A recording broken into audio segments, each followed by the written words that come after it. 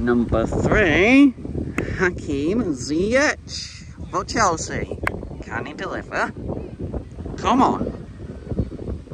Double stop of Thomas Tuchel. Ooh, great strike right in the corner. Beautiful strike, and I will give that an 8 out of 10. That would have been literally unsavable, especially if he applied a bit more power. And with these segment of shots, I don't get to kill the ball often with these, but although it wasn't powerful or in the top corner, that was right in the corner of the net. So if the keeper was in the centre of the goal, could they have saved that?